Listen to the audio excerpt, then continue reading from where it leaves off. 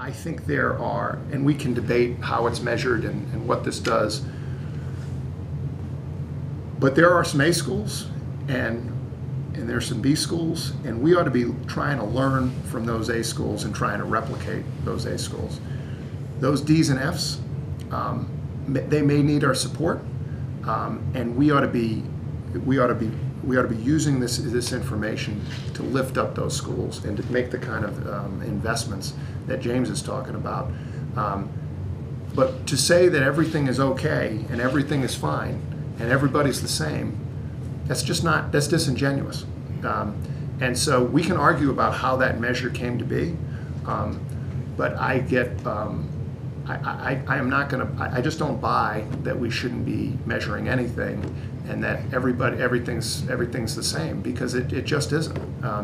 As I mentioned, there are kids that are not getting the education that they deserve in our state, and we need to know who those kids are so that we can address those issues.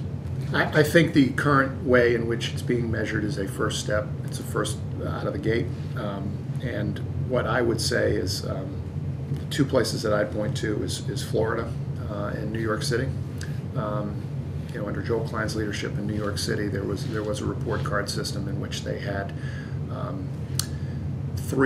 they actually had four, but I think they should have three separate grades. One is proficiency, one is growth, and then they also had a grade on narrowing achievement gaps, what James and I have spent a lot of time talking about, and that you actually got bonus points for that.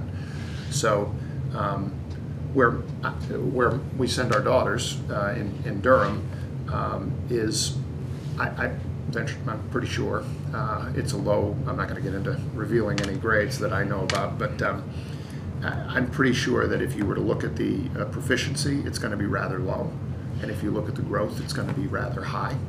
And as a parent, I think our parents are smart. They can look at those three metrics and then see an average grade and say, oh, okay, so we got work to do on proficiency, because all our kids are not, 80% of our kids aren't reading, or 50% of our kids aren't reading, so I ought to know that. But yet we've made this tremendous growth. We've had this growth metric. We've exceeded our growth expectation, and we've really narrowed some achievement gaps. And our overall grade is an average of that. I mean, that to me strikes me as a pretty good metric on how you would want to do it. And Florida has kind of learned these lessons over the years, and I think. But in terms of a benchmark, it being 80-20, I've looked at the data here, and without revealing too much before it comes out tomorrow.